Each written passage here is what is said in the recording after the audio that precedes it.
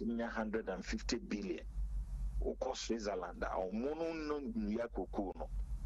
A hundred keke, the year chocolate, the year way, ye be processor, you say, or monotiminia 100 billion. Na ya bray and what doy assassin, dria cocoa, I train fee 9 fee no matic cocoa no. But cocoa no, Marco, Swako, boya, beba, tan fast. Na abedani cocoa and catabina bottle back on her brana wabre. Into what would be a cocoa no, the old part of it will be the do the hundred. Ne suka bebre enti wo se braso se abibi ma yesu esua enema no ho dwadie nye se ne ye keke nye se wo dua keke no so mampani na na kufu ado aya announcement se fi na ekro no Ghana ye koko no ye mfa nkwa ma no ne raw bio enti no so se we abrochi company na ba chocolate no Ghana ha ye process bibia wo e man mu haya na yenso yentiminya adwuma nye because they say kra ye tia yama African Intercontinental Free Trade naba into ye Ghana ha betimi aton African krahodo adununum bia all the 55 countries in Africa continent no betimi dia ko bia with that trade barriers entina ye hwese Ghana ha no etwadi nhihye away gold ho etwadi nhihye away cocoa ho oil yi eno na Dubai for the achichiri wo mukro nyina woko Bahrain na eno ewiase nyina sika mu odru Kuwait na wo Kuwait fo ni hwe apart from oil the same oil kroya na wo Ghana ha say woko Bahrain na Bahrain dinari ewiase sika nyina de toso mienu ye Bahrain kro kitik omuni asase credit do afu punatwa ho ahia ade omunya wo mo ai oil yesu bi ne so yenya Ghana ha say enti na ye ho kire na ye je ho anyi okay enti no ni nyina finhihye ye ne niema enkoyie no a chi se ye fa na raw ne de ko ehu dwade nhihye ye beboa ende ne yi adwen afri so enti di aban no peso ye nyina ne se ye ntwe adwen ko sa site no na ye so so yentimi maximize ye revenues e be free honaba yetime nya sika de akekere o man nti Japan ne nyina na sekere nyina no ye nye gold no hu twadi ye gold na ye wono na yentimi fa akekere o man per the narration and I say if you like the response free the Attorney General Minister Honum Ebaye the Finance Minister designate Ediaba. Can we say the issue of Japan it is settled now? Oh, it's settled now. They say the we pro Japan or the propaganda and ton China him. Mr. Bonibia in Japan. And I follow Ghana Mrena say Finance Minister by or say, oh no, they no be Jeffrey so be Ghana Mraso. Enti and she say won't be in fact baby Edru no kra no man penny no kra bit man go ahead so yeah Japan but open say Ghana bia na sunduye nti say adwuma and enti no back to parliament because parliament approve that onye say ya approve that so but different aspects bi on mo a officer de ba na o man ni nyina yenya e ho nti ase na Japan no so kra no NDC for no mo hyase no mo na ntima anye NDC for no hyase nkombe bibisa oh yes o mo hyase edidi ho nkomodro echi but o man ntimi and the two issues net together into o man pani na na do aban ba yi ena yetimi aye nhihye ni yie ama mrana esipo ama parliament age atum enti menim de enti a say na sika betimi aba initially 2020 Naka Ghana betimi nya $500 million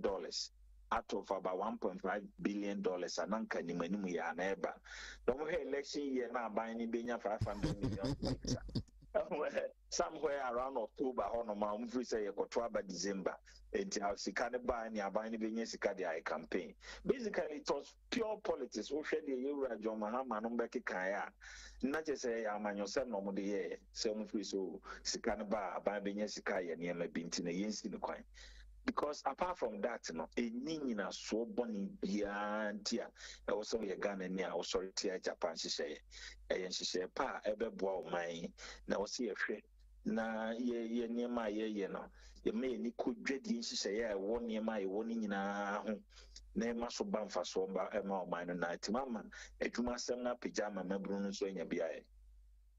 All right, me that say lawyer. Lawyer John Kuma, I don't know, that is on the vetting of the finance minister designate Ken Ofori Atam and the issues of a Japan royalties transaction, no, and also asem no. Yabasha na yatwaso abonkomo. Dr. Samuel Free Digan, my chain. Yeah, whatever. Na apom to say. Nyame adom boko. Udi dikan kakrana omunka nchemi. I say a dinkrade on why no propaganda sibina or tihana is also. Yes, was sorry about Mahama. Sorry about it, dear. The Assemblies of God Dicken. Master Banti and dear. Meet me in Massa. Nazabi Diaboko, dear. Yamiadom Boko. Last week now, Johnny Jayna. For rounds crack. We crack a minister, join and run the coin or some sad dime who back quick. President Vice in our recruitment. And your mama kwaba na o madaro mom from asonto form mom from asonto form ade na o hinebade ekwe o na ekwo light dun mami ma any other issue I want to address and some yakọ your issues are better discuss no pay na anka mami ma at least 3-4 minutes mami ma na address it. I was a president Nadaro ma the power situation because original a much more kind of say ubesa, and the trend is that say maybe many party nibia and then ya to baby then you see say light of this and that na say omo no is not prepared to say beyond who say what plans to do maintenance before you do it. Give information. Last Tuesday, our campus na me kotade wo erabe bi ho. Ohumi na me tani was one me won komo. Timi ntwa me Martin obai o say ohini bankane adindum say aban no bi na de no muntimi mencheche yemu. Omo kasama party no an no muntimi becheche asem no mu yi e ma ye ntiase. Party don't we have penny for modern wa PROs and communication directors in you know more that institutions and then no more meka bibi say oh before and say if you be a bosumi and we kwe you bedundum na mon ka hwe just yakeka ye trabom na media for the mo agim ansa na wa bechirim. What kind of respect na what ma customers and doesn't speak well at all. Most of the public institutions, you know, omotenase ema yen kikaye tribo maden na say na nsuo mani kikaye tribo nsuo. What are the PROs and the communication directors? What are they doing in those institutions? Can they do a press conference and say be Kumase for and say benya some technical challenges, you know, for this time we might see some problems, be one or two be. Ukasana nipa kro no be organizing ho. At the end of the day they will not tell us. Who until say one also to me monitor na ebi na yadum na no pa ebi ebedum na nwumre ebi yadum na nwumre ebedum na no pa. Why wouldn't customer no na also what na wo ye. But that is not fair. It's not fair at all. And on anybody make can say if this is your base nipa dwen in such a way say one you careful obedwen say be kakra no also more that nipa because technically ya we can nipa konum say oh you be sympathize with you or you be empathize with your situation say light no ye okay e be amonya challenges but won kan na chirenti ana ya ko blame politicians na politicians for that dying and na politicians for kind of but those technical people if you know say every situation let us know. And this is the base of the MPP. And if you are not careful, do some time. As a vote, okay. Lawyer Henry Narabu, the National Youth Organizer of the MPP. Nana B, Namisa Reloaded. Senior, good morning. Hallelujah.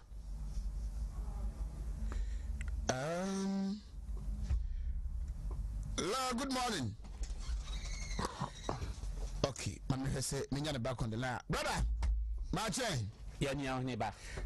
Mami ntie so any other issue. I didn't say also the befa. Oh, yes, Ohene ba me da wase. One o product team ni nyina da wase ana no pay say moto mo sa frɛ me na me nuanom doctor ne me nua omfri yes eba so me chia o mo kwan so nkoso Dr. Free dey and then first time I'm in Asia na me nua de meta no Asia na me chia ahwefo Wontumi TV ne radio station ahwefo na ye nchia ye mpanimfo wo krum ha nyina president vice ne wo maka ho ma me ne lawyer ni nkomo no enwimra Senior, good morning.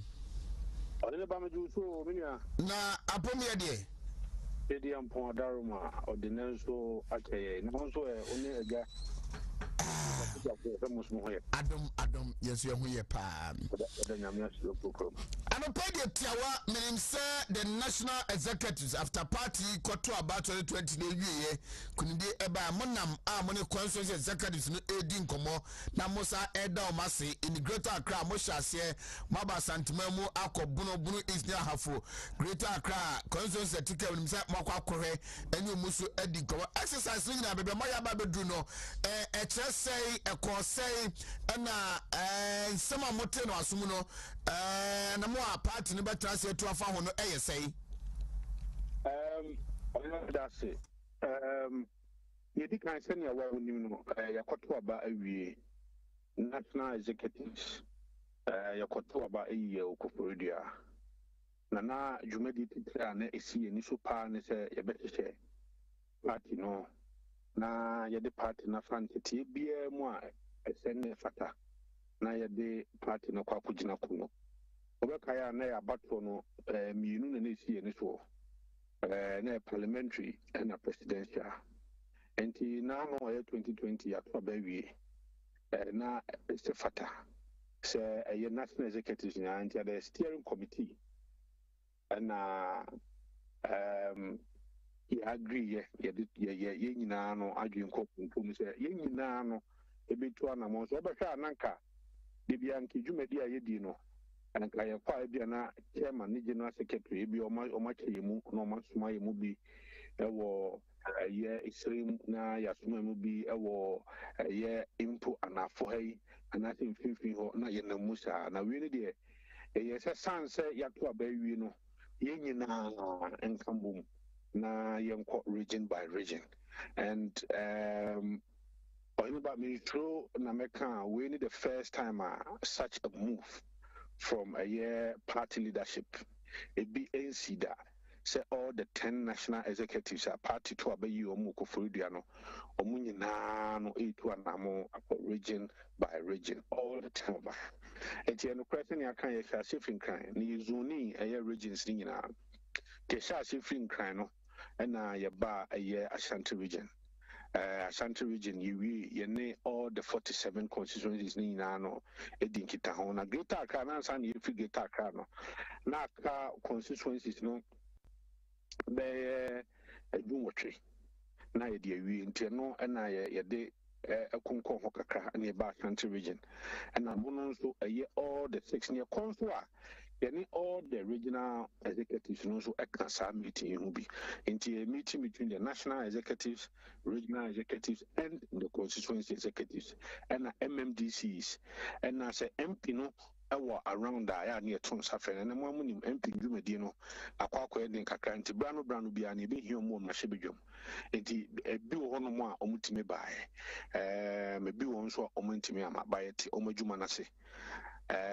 You feel on your call a Bono region, so no constituencies, a dumino, all the regional executives, and no mudding kita home, and a babuno easting, so a dubaco, constituency, all in an Munina, so no, a diggy, and a year now no yawa the year.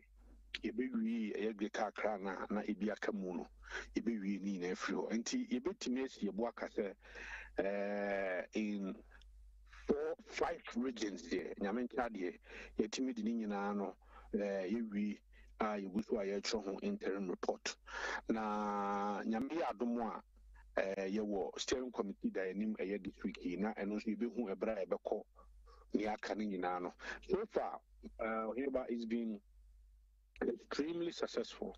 While you can now your parliamentary elections and your presidential parliamentary no and court sending a panel presidential and Yamin Chadie a overwhelming and resounding victory.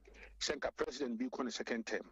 Now Obinya votes no over 500,000 at the BT name and nso kwa na nka ya yesusu enu kwa mpo se na no 1 million kwa no anka ebetimi kwa sa atim di biaka ho yesusu ya masa parliamentary no kwa de ye nyina no obia abotuye sanse na ni da so no nye sa ne ba no nenso no ohene ba se okwa ko enye ebrebia na ebekoyi ede ma o entia na ne ho behia ne se ukọ na oba na onni eye omanfo no ahia na mafa mo ho adwen na no baabi a mudu ye a motehweye no ene mu kwa abede no mahye mo na mu den na no baabi a mo ahyehyɛ mo nema yi mu kakyire nye te mu kɔ no nema no kohwe wu ye ɛhɔ no sɛ ene ebeye no afa ni akoye nim ene ade ba ko aba beto ya no aye nyina ye ka no eye break the 8 ɔhene ba ene ne sɛ ebinski da sɛ party bi ebedi ɛyɛ Ghana kunyin aboro ɛyɛ mfi nwɔtwe abibia no 8 years na NDC aba 8 years na MPP aba abibia yɛ ba MPP ba na yɛhyehyɛ Ghana yi a de bia metaka sɛ nyɛ nyame ene di ho afofi na MPP wa aban mu ɛna mpo covid yi ɛbɛsensen kuma anka Ghana ebi anka ato ba ha abibia bo MPP hyehyɛ ne mani yi a zenka yɛ pema kɔfo na NDC fo aba na ɔmo bi fi egu ni aba saba bɛhyɛ I don't say that no in by a cancer break the 8 dia. Then you will be here say near man for no a bidding come your coins you a lot of the challenges. A lot of the challenges. But the general consensus about more free radio use more free Agasa line and other platforms more akwana so betu medin komo ne se momo kwa mono consensus executives no any din komo the polling station for no any opportunity electoral area coordinators no any opportunity party man any opportunity same as ora osafoma for committee we so enam edi dwumadi a similar to mudie no enti ase embenifo no mo so na mo engage mu I don't know say akoye bi o hama saafo na oni ne ten say osafoma for committee no enye say omo engage conference konko a omasa kwa sa kan say wa omo the secretariat no akun wa office wo bibi ehe no tro kwa ne fabra na so bitu kwa to na mo kwa mpo na ebia o de abro mu a lot of your structures will be a way in him. And NTBR, your backo constituency a year conferences, your babayano this year, constituency conferences. Constituency conferences is one of the major issue. You become one sem no, yes, I intend to say you better to a year. Nothing have when you go. No, be hard report about one of the main and critical issues in this review. The elections in your core, and as all constituency conferences now, and then the composition of a polling station executives. A polling station executive. There were polling stations in 38,622. It is a brainy is how a year 4 years ahead of us. No, imagine say how can the national executives meet all the 38,622 executives of more police stations. And Jabibian penny for a day, the strategy too. Fortunately for us, the way your name said was our constituency conference. Constituency conferences, the composition here, all the police station executives, all the police station executives, everyone be, and Sana party. Also, a better from everyone be. It is our opportunity, near the review. A year about a quarter, any emu and name was here because a year constituency conferences now, and some about the year regional conferences. If I say, or anybody said the other come on is Obakaya Nano, a year women's wing, youth wing, and Nasara, conferences, women's equia and the deal Takrade, and I make Mekoya Media or Tamale, Northern region, and at least a Nedia Ewo, a Tetchman. They say, quite near Sadia Beckham. If you see dipping, the party when at the grassroots say wins no obia be constituency conferences and also be involving the polling station women organizers, polling station youth organizers, and a polling station Nasara Nyanya polling station. And also she said that community people question say once the Nasara Baba wing, you know, also Yenya a year almost polling station is polling station Nasara coordinator at that level. It was by all that structure no in place. And yes, you try moja debi, but this year no a year, they review your strength, they system your restructuring. And this year before I call the annual delegate conference. Somewhere in December, early December, no. Now you depend for the constituency annual delegates conference. Near polling station for the Kankudin Komo and Sana Yaba region. Region so now the composition is all the constituency executives in the Bishia and Sana Honsu said the Honkomo and Sakra Yaba National.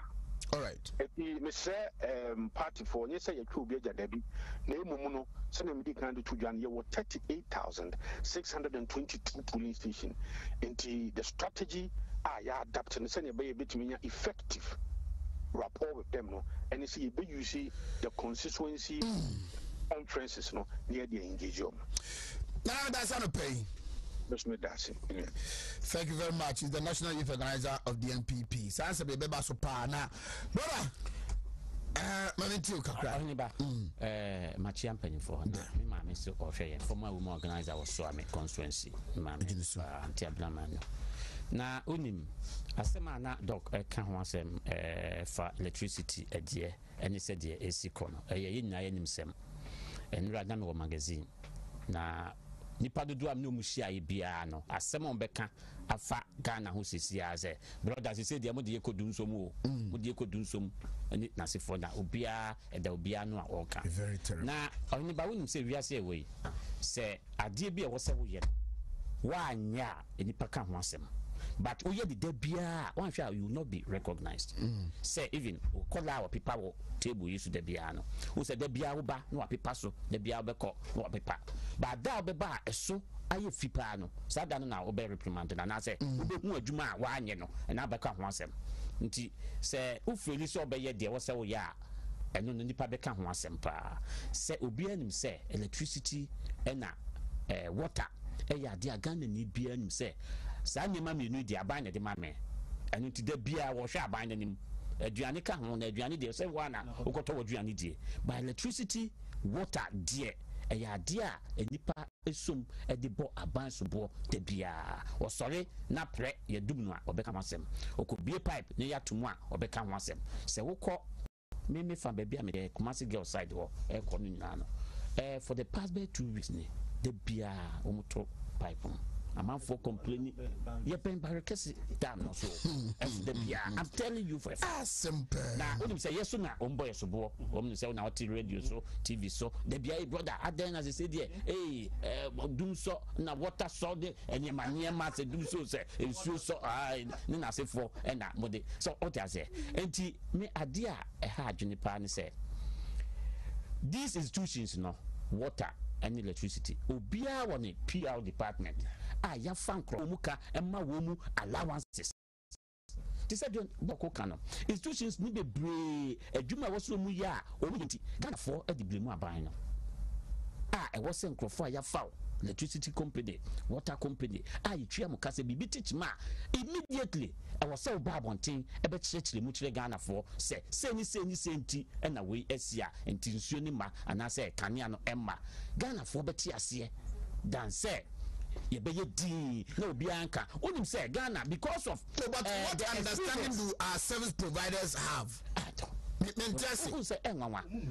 Yes, I can be respect can be now only say if 3 days the prime network you see and they won't explain anything. Me say me phones to me head to me the back so me dey frɛ baako ni agaza phone adum obi a me ka he ntraw and do ya dey back odum say electricity company for and the water for ye Ghana ever experience from John Mahama a pencil say ye da kanem sumu be mfie numu and it is a BBC especially with electricity no enyaba a continuous ana amount for adwin and say yes ako and not a manner Mr. Magazine complains a minya there bia and no what try so be explaining but explanation be na dey ma wo because of lack of information. Now we can a party communicators no one say party communicators a better when you some information no e dey ama by T4 unless say PR for no feed us with information. So same we cry no e say mo na we di ho dwuma na Ghana fo nyina e ti ase. Adudankwa Akufo-Addo, His Excellency Wabua, he is the best thing that has happened to Ghana in recent decade. I'm telling you. Nana Nabika, Sedena Nado, Adudankwa Akufo-Addo, the president of Ghana at this point in time, and situation we could have been worse. Kabeya worse, could have been worse. Kabeya worse. Nanyankopon Adaroma, or say Adudankwa. Na kabeti to me the president way back. If you be a Kabeya president, but I kept you in waiting for a purpose because the Adudankwa no say at this particular point in time, I will hear we are seeing in Abeba. That's I will hear in the bar. You need a leader. And that leader, and another Adudankwa Akufo-Addo, Nyankopon Adaroma, Yenyano. But and Krofobini hard. And it is about time. I was say a chilank will be one more juma was you. They know, but I said, me trimudo, and I said, J.O. and I did go for be trimudo. Ah, Ninti, there was a woman, number the Gua by any masse, none and Yama pa, Nanado Adudankwa Akufo-Addo in the team. I yama Ghana for. Na mo ye katakata so but wonim say nipa dem mama kan yo o say Ghana for there you refi asem ntem ne boa enka enye sa kadukre enka even 2 weeks and I say 1 week ya ye pressure this complaints ni na Ghana for and complaining because ye nipa oh ye nipa so ade a enye kaida bia ade enye ne kaida bia say ade ye because so man mo konom da bia na man mo konom da bia na nije na anye dako wa ba no mo kanom na akofa se kwini bi ba no enuma enu no bekai sa kwa yiti bo de kwini no de ma me nom ye but enipa wo de ma no ne de ne wurafi enu na ekoso wo Ghana ha enti be say empanimfo enfo munyansi form minim say the minister idea man minister energy minister minia na po die minim say Nyankopon be yantom onye no na bibia atechima enuti yehu de yehu no yeni fi ho Ghana for odidie kese e won MPP aban mu say MPP aban can do you betimi aye because over the years at the papa bia that has happened to Ghana MPP pencil at the papa bia I'm telling you proper policies that affect the human capabilities, that affect the welfare of every individual Ghana MPP abane deba. There were so many examples I bet miaka. So and in Ghana for Gidi no wo no my ma yentotuna say we don't have to take Ghanaian for granted. Say you who say obi nipa etoda nipa abambu emfa ho ne de odemani nyina that could be ntimi ankosa abebu eni ntimi sere ohene ba say empadifo tie yenya obu fa saade we nkwa adwendwe mu na omuma electricity company water company na se for empadifo no ehu se obi wo asudie kese eda wo mu so ema Ghana enipa bebre wo Ghana ebi akọ betimi aye but wo ye dia ma wo eni ti perform na Adudankwa Akufo-Addo na nado enhye den monyam timi de meka a kire Ghana oya ben oinuwa machin yenua ohoye enne so wo ade na dum se chete say o nyame adum me ho no de Nyankopon as ma mentio na wotwim yo mbeda wase o late late ne de Sisi oh minia achopa de say Dixon se pacho so you anu de papa dada wajetu action speaks louder than words atiefo mfanche enye boapaye na minia na ye se baby aye wo no what pacho de se benche mo Ohene ya yenu asema kase ye ho no yenchia wona etie yen adope nyina esan so ehwe yen so na omampani abaha no mo na bedge chiri kan ho de a yemfasa kwan so na yemo makwa abasoro nkokora emra asante mantem ho no mo menim sɛ ɔmampani ne na bɛgye akyire ɛberɛ bia ɔmo nan ɛbɛsi asante mantɛm ha no adeɛ soronko ɛba wɔ m tirim ɔmo timi ehunu mantɛm a daa ne daa nyina ɔmo sɔ ɔmo asene na yɛsoso yɛasɔ ɔmampani ne na bɛgye akyire asene ama sɛsi a Ghana so ne yɛba bɛnya ɔmampani a wɔyɛ ɔbaatampa na daa ne daa nyina mɛka sɛ presidents a aba 4th republic yi no yɛbɛtumi aranke wɔn nyina na mbɛtumi aka kyerɛ sɛ now the best pa na yɛnya ne saa bring na MPP so na debia yɛ produce the best ɔmampani kofoɔ na de standard kɛseɛ no bɛto hɔ na ma menka ne sɛ deɛ ɛba relay race field event na yɛnya Usain Bolt na world record na wo break no ɛyɛ MPP nko na yɛn no yɛ send yɛ set standard a ɛwɔ soro a yɛtumi san produce obi a ɔba obi break standard no enti the next person ɔto aso a wɔba no so deɛ ɔbɛba no na standard no kɔ soro a ɔno so na ɛsɛ sɛ ɔba no obi break enti ɔmo wɔ ha no mo a yɛ mo mu nyinaa kɔ aba na ne nyinaa no yɛ sɛ ɔmo ba bɛsom ɔpemsoɔ asase wura yɛbɛfa sa kwanya so na so so yama no nana so so hyɛden na yɛkɔ yɛnim no na yɛaka ne sɛ yɛnhyɛ ase mfiri deɛ sisi ɔman Ghana ɛda yɛn kɔn mu a ɛyɛ yɛn kane a ɛnyina soɔ no ɛna nsuo so a ɛka ho na moma yɛwura mfi sɛ yɛwɔ mpanimfoɔ wɔn nsɛm a wɔka sɛ deɛ ɔwɔ aka ne da biara no ohunu sonsoro a osuro no Ghana ɔwɔ aka yɛn da ɔwɔ paa aka yɛn da mfie num ɛna na awɔwɔ ɛre yɛn dum so ebegu yɛ so ɛma nkurɔfoɔ nnwuma egu yɛ na sɛ dum so paa ba a nipa paa mekae no ɔhene ba unfortunately minim ne din nanso so ɔwɔ me describe no obi a ɔwɔ area hɔ bi abɛhu nipa korɔ ɔkɔ anwoma so high tension a ɔma ne high tension hɔ na ufiri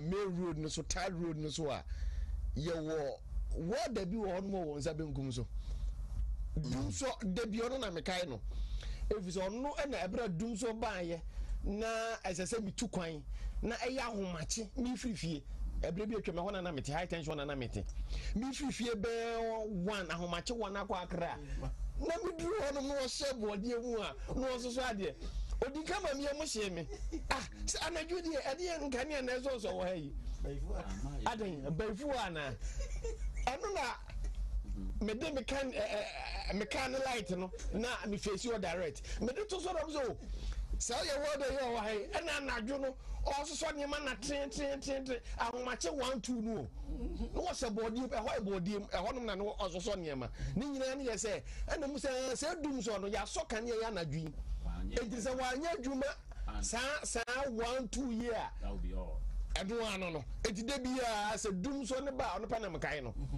wei yɛ akyere bi yɛ bɛre yɛn ɛma nkurɔfoɔ dwuma ɛguyɛ enti ne sɛ biribi sɛ yi nkanea dundum no ɛsɛsɛn ɛhyɛ aseɛ biom te sɛ deɛ nansɛ yɛkɔ so no a ɛma obiaa ɛhyɛ aseɛ sɛ ɔpaneke anaasɛ ɛhu kakra bɔ nipa no sɛ adan ɛdeɛ bɛyɛ na aba bɛtoto yɛn na yɛma ɔma arehyimu ne ba wie a wɔn a ɛda no yɛne wɔn bɛkasa yɛma obiara akoma ɛntɔ ne yam yɛnka nkyerɛ obiara sɛ ɛnyɛ deɛ ɛsii berɛ bi atwa mu mfie num mfie nan mu na yɛwɔ dum so no ɛnyɛ saa wɔwɔ ne bi na ɛba wei deɛ yɛ sonsono na sɛ no sɛ yɛ ne hyɛ aseɛ sɛ yɛ ne hyɛ aseɛ nanso so no difference wom yɛwɔ pani a ɔno no sɛsi a no onyankopɔn de n'adom yɛn ɔno na ɔyɛ in charge sɛsi a ɔno no wɔ hɔ nom deɛ a ɛne wotumi mfa ntoto baako no ho ne mmom no yɛnka mfa nkyerɛ m sɛ de biara no deɛ meka ne sɛ awadeɛ mu koraa no wɔ sɛ awadeɛ ankɔ yie a na ɛfiri nkitahodie enti obi a wontimi ne ɔbaa ne okunu kyɛ ɔmo mmienu entimi ni nkɔmɔ obi wɔ no mu a mmienu no tena sɛ ɔmbɛdi nkɔmɔ abo sɛ na afei ne ntɔkwa ne ɛba sɛ mo ntimi ani nkɔmɔ a mo adwene nyinaa no ɛnyɛ pɛda ɛne wiase no wɔn ɛnneɛma sesɛ nanso so no ebi a ɛnyɛ te sɛ deɛ wunu hunu no enti wofa dictionary mu kura mu a words bi wɔ no mu a ne meaning na ɛnyɛ baako mmienu na me say no mewɔ classic example a me ne me ho kan esi yɛ ntam me to ataadeɛ ɛna ɔsɛ o fa ataadeɛ no to ma me ɛna m so ataadeɛ no so sena ɛna amato awie no ɔte baabi nti ɔpɛ sɛ memfa ataadeɛ no na mento gu ne so me so sɛ ataadeɛ no na mato a ɛgu hɔ no ɛnti ɔsɛ to ataadeɛ no ma me me so sɛ ataadeɛ na mato a ɛgu hɔ no ɛnti no na kyerɛ sɛ obiaa nti sɛ ne nyinaa no yɛ sɛ ɔno no to ɛne me to no sɛ ebi ato ataadeɛ no na ɔso sɛ to gu me so no ɛyɛ two different things ɛnti no sɛ ɛnti biribi sɛ ɛba na sɛ mo communicate ama yɛn a magye atom so sɛ anɔpa yia no ɛmɛno amete announcement ne sɛ ɔmo wɔ maintenance nti ɛnɛ no ɛm sɛ na ɔmo sɛ hyɛ aseɛ firi nonsia ɛkɔpem bɛɛ ɛm sɛ bɛɛ nondu hɔ no ɛno no ɔmo kan sɛ light maintenance bɛɛ nko a ɛno no minim but ɛnora no deɛ ɔmo de to dwa a communication meka deɛ nora deɛ mete yɛ no sɛ yɛ no kora anaasɛ nyɛ no kora deɛ nyɛ no na meka communication mo communicate ama yɛ no na emom no ne nyinaa mu no ɔmo nhwɛ ehunu sɛ ebire biara no ɔmo ɛne yɛn nkasa ɔmo ma yɛn hunu nneɛma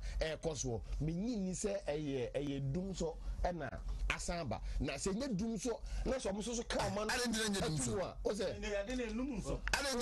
kariya na dum no sɛ so a ale nye dum so okay gafɛ ga mato deɛ na sɛ na yɛba the classical meaning of dum so a the frequency ɛno no yɛ the frequency of it a yamao meba yamao timetable ɛda ho na yɛmfa sɛ ebia ɛnɛ edum ebia ɛkyena but when deɛ yɛmfa Mr. Jabi eti timetable no mai no kanea ne edum na wotimi de iron electrical to ade ana ana timetable na ɛma yɛ no kanea ne edum na wo fridge ɛso ɛyɛ adwuma ɛyɛ dum so those responsible for it should act now ɔheneba dum so ɛma yɛn hyɛ atade nkyerɛkyerɛ mu kwan bia so ɛyɛ dum so kanea na yɛ dum simple efiri sɛ Ghana chance ebitine there is no time wa yenum light ɛwɔ Ghana ha of course and there's a man on the crowd dum kanea there is no time wa yenum light ɛwɔ ha no mo eti light edum deɛ ɛyɛ very normal sɛ light bedum na emu no sɛ wunya light ya edum no ɛsɔ no sɛ ɛtoa so for a very long time dum so ɛbrɛ ɔmampani kufoɔ ne pen so nim sɛ dum so bai that time no me kan kono ngoduma sɛ ye levi yɛn ama ye de kɔtɔ generator ɛnu pon yan tom sɛ dum so this is the time wa na ɔman no eni sika ye de ɛkɔkɔtɔ fuel ɛde power yɛn generators na yɛnyɛ energy yɛnyɛ electricity no ɛhɔ na the time dum so ne bai because say mismanagement and akoso no ɛno na ma yɛmfa sɛ the classical meaning of doom so na bae it so because doom so a ɛnyɛ light na edum na so kek aso kwa no na emom dia wote so a wonya ade ni yie no ɛno na me ka sɛ we die ɛyɛ doom so enti sɛ wo ka doom so pa a ɛnyɛ light edum anso dia wote so no so no what implicate ne sɛ wo so wa mismanage the economy na ontimi emma light ni nyina so entino ane light ni de se wempo kura firi ho no mo a se o light edum se e so ni de ebetimi aba se natural fault ebetimi aba na ba ebedum ye koso de nye natural fault na so de e koso no na so hene ba minu mienu enura anu bi no mo de tu dwa no entino omo da no yemma omo no emma information ye hunu the very reason saa nneɛma no nyinaa no ɛkɔ soɔ na womame mmarabu kakra the definition for doom so ɛwɔ ha me kɔ gogo na mehu yi wɔse in Ghana doom so is a persistent irregular and unpredictable electric power outage. Yes. Na the ehu nye the same thing. Enyanko drew. That persistent. Was it in Ghana? What was our relationship to Ghana? Yes, irregular, unpredictable.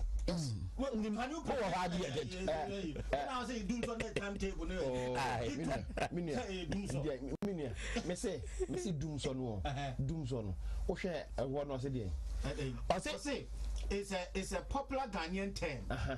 Used Dr. V use. It's a popular Ghanaian term. Wikipedia na making. That's right. Yes.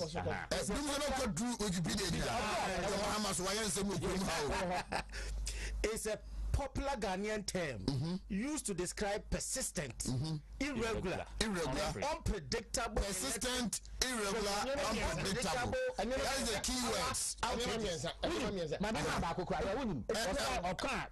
I can't pronunciation.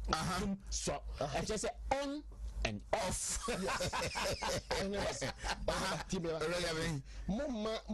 Try to defend it. Try to defend it. Mama, we are this thing. You power outages here. Almost by 3 months new. Oh, you classify as 3 months. Now you're talking about design. 2 months. You're talking about design. You're talking about design. You're talking about design. Well, I mean, a month from Mutewa, running hair, beauty salons, barbering salons, coast operators. If you're angry with you this morning,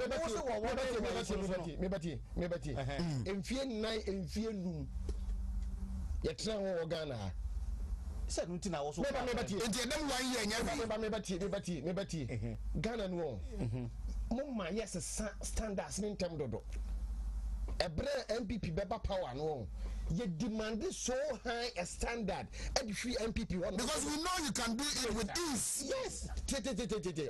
Yes, and you true say party no ya wo mena o mo betimi aye.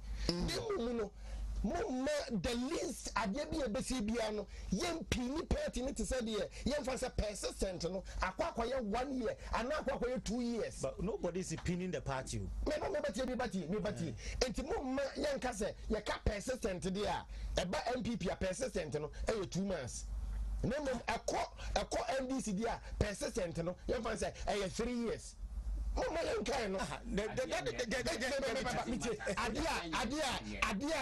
I'm not saying say like no cause one yes say there were reasons your own or mama you issues your own or mama you yes because a 1 day kura say nipa baako elusune life wa a 1-2 men it is a 1 day kura light of ever bar obi a person can light kura ebebo no need that but I say you close to the chapter on Doomsono CD Herbal Company no and Abba CD capsules and I feel CD ointment but your CD ointment no for joint and body pains what's pains doing no when you be at a sasa when I'm so when I'm running on I'm yelling and a bit me a year now if you want an immune booster and a donor Herbal Company and one is CD capsules and number 2 for sell quite Nakopebito Lashibi Shalom Pharmacy and as a Shalom Sport a bank community 90 Junction one now one CD Herbal Center woman ase ya naso matra ekese no dem open no dia to Kumase abidanka ba misi ba biti royal Ferdinand brother require ena mama Gio cash dogle no e won kra takware mensa Eastern region like tonike amen and amen and afi Gabson Pharmacy 0209 682836 and our friend na oni CD Herbal Company penny for Abon Kombo Lawson Herbal Clinic and a local Herbal Mr. Naba na local Mr. No for gonorrhea mo amakwate no gonono ebe ye for syphilis infertility I want some iodine and the amount as a West Place no ebe tuli na say e dey free na unya delay man capsules na bema ubetimi abroad mo sexual weakness no uno no tunkwata mapai afi low sperm count no so no eno ebe ye abakwasam e wabrabum na unya loss and Herbal Mr. ni bia e ma no modie no menstrual pains no ebe kro na kama afi koko pass and fibroid no etu ase and malaria so no ebe treat ni kama 0242133577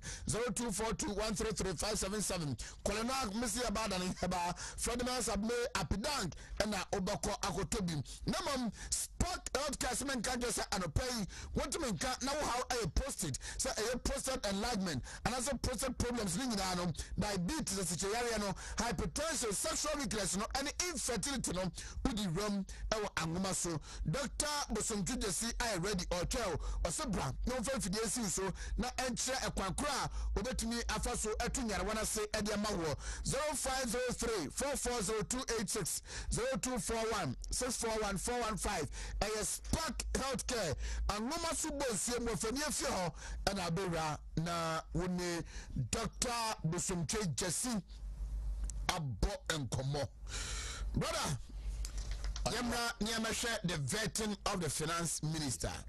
Any other issues it keeps occurring. Unity, wana ba PDS, Ejapa, that issues Ejapa transaction. But like I said, the issue has been settled for once.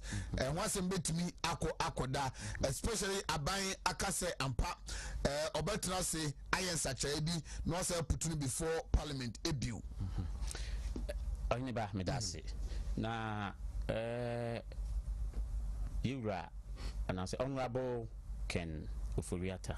The Nyankopon say ordaining kwa acheno and crophobia tibia semo woman my BMT the Nyankopon say maybe about a week ago or so no ankasa the beto was a Ghana phone na and then Nyankopon say a man say wanya ayaresa enti dana say na wonim ade ba ko na ha adwen won vetting ho ni say amra o yare ya beto dwa say o yare na o kwakọ hwe ne ho aba ensema DC for kan ya ni say yi wo dwane vetting no dwane ensema ye de be wo no nti no na wo pe ba bia akọhye Japan ye de be wo no PDS ensem bebre na omu kan ye na edenyankopon ase say oba ye no in fact wa be kire Ghana fo nyina sede ne bobre esitie se ye kan say Ubia finance minister Ghana for enyinya over the years na we feel say Yura Ken Ufuriata so Wontumi ni free mu oma bom ho modern pa in managing Ghana your finances no enti yede Nyankopon ase say ye wo obi otisa in fact me penasem naturally me hwehwe ni dimi na wotena ase a ne kasa akora no e kire say obi a osuru Nyankopon na obu nipa so so obi a omu nipa no o kasa you can see ubehun kura free ni kasa no pretend kura yes say but man no obi a Nyankopon ene dinadom Ghana just like Nana Danko Akufo-Addo say make say at this particular point in time COVID mu ni nasifo no the best thing I Ghana for binya any President Akufo-Addo na the best minister for finance ya binya eso ne Yura Ken Ufuriata enti wo hwe questions ya bisa no nyina wo me ma accurate answers na nasifo e che say the na minority no abo mutimpo say dombe nyina no excuse my word he made nonsense of those questions no which say wonim de oye because hwe ne bobre ene na brabo nyina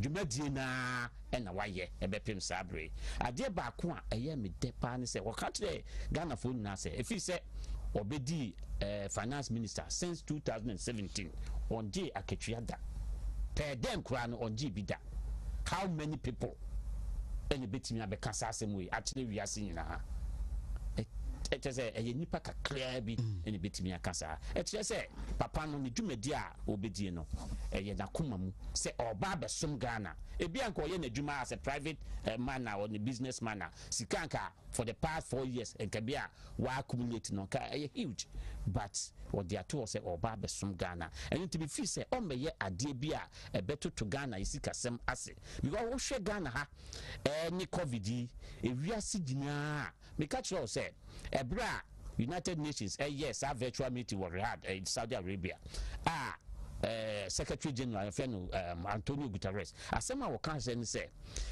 adia ha wiase sesia pa ye nema mienu ha wiase one environmental and climate change issues two covid na was le wiase amampanifo nyina se omun try ese omu betimi aye bibia abresa ne mani nyina ase omu kasa ni nyina omu set examples of leaders we wiase a omu atake bold decision na say omu manage omu country yie pa no Ghana eka ho enti wo hwe ha Adodanko Akufo-Addo leader waboa necessary ntimi ko yi a na ni minister for finance no so abon ho modern yie pa enu ntimi hwe ni vetting na nua ade a wabon ho modern na ade a edi mutinti bati said na kan fa Japan ho Japan minimum ade enti a Japan NDC for ka ho asema se it will be the best in Ghana Yakubu pa no wa we interview la Yakuma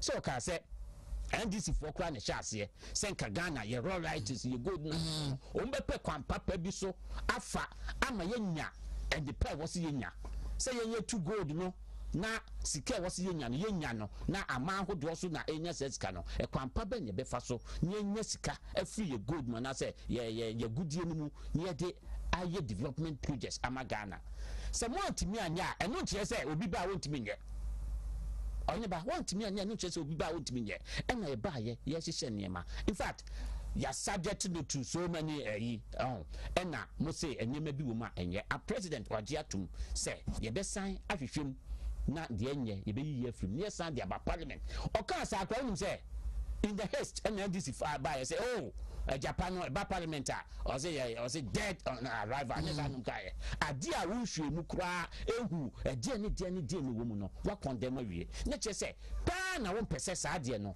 e be ye adwuma e de nti e na wo pese be ye adwuma ohiba omu misa minority no say e de nti ena omu empese be yadwuma na me ade ba ko a wo se Ghana fo nyina ne MPP fo nyina ehunu ni se NDC ewo ade bi suban bi wo mu ho se yentwa etoro bi entale MPP so na edumunyam and favor bi a Ghana ayi MPP wo ewo Ghana fo anim no sa de ne MPP president ko fo penso omu ye bi 2008 ye be call elections na omuka bi say president Kufo asisa Ghana gold nyina e da ko Dubai one MPP mpanifo omuko fa fictitious account numbers bi e be to Ghana ha adokofo ni sika woni Kofi Kunadu apreku ni sika woni nyina na enye ndokore just to say omu ba win the hearts of Ghanaians no matter aba ama wo mu eno na o ma hyase enu nti sese no wo fa kwan bi so aka nsem a enim agu MPP aban so na atres Ghana for say one PP ye ba o ba be wieska o be ye niema say wo mu fa kwan bebre so kwan ba ko end sa debt situation Ghana for say MPP aban ya bobosia sa ya bobosia on be kan to Ghana for trimu sa say de eye ndokore but ye who say Ghana ha ene ye kwan ya bobosia even Japan wo mu di ye fe say debt to GDP ratio kura no e ko so say Ghana for Japan for there and even cooperating yes more than 80% Ghana ye dey ten and no say e bi si Ghana da but e wi asese sia no enye debt asem ye dibu omayo eye agye na obetimi aye ama wo manfo ensaka enye development now o hwe development goals UN diabana on see by the year 2030 e was say oman bia developing countries no wo move ko ha environment water and this na many nyina and no fa wo ka wo de ho the year hwe ni say wo di cow yes say as for you baby say kafo didi kafo ye didi and to say yadiko na say upensu anum ubenya bi anum electricity ubenya bi obawa wo no na ubenya suku akọ emfa ho say wo ye hiani na say sikani ubabenya bi akọ eno ni ade a ehia Ghana for eno so na adedan kwa kufu ado ne pipi aban ye provide de ma Ghana for eno ntibi de ye wura Ken Oforiata ye danase say wa ma Ghana for enyina both minority and majority na hu say deɛ wɔyɛ no onim deɛ wɔyɛ na ɔbɛyɛ nhyehyɛeɛ biara papa de agu akwam ama Ghana sikasɛm no afa ne ntoma pa afira ɔyɛ bɛn menua mɛda wase na ma menka ne sɛ Ghana yɛ history mu no ɛm sɛ vet mpa akye nie for 2 days vet na akye pɛɛ ni na all call na ɛyɛ on genuine grounds sɛ obi a yade a ebeto wiase nyinaa so ebi eye no na ne nyinaa chi no nyame ye na dom ebo ne ho ban na ne ho to no na wonya complications kakra na ese se osan kɔ for ayarehwe no ebi no mo eyo madwene se politics ne de eno anom de be politics ntom yesu odwane na mamenka ne se ani odwane de fi vet no na okobaye question bi ani honom a okobaye no eno ni si wo mkwan se omo emusa no ade kora mampe kora ne yese na ebinom e ka mena kwa se o question ni busa a ompese om yem se o nipa no okobaye nche ye ne yi ni nti no ye mpese ye be press ni bibiri na so question bi a wo busa bi an de wo busa ni bi wo busa sa nipa na wie na eye me de emuaye a ebaye dodo na no minya kwan tenase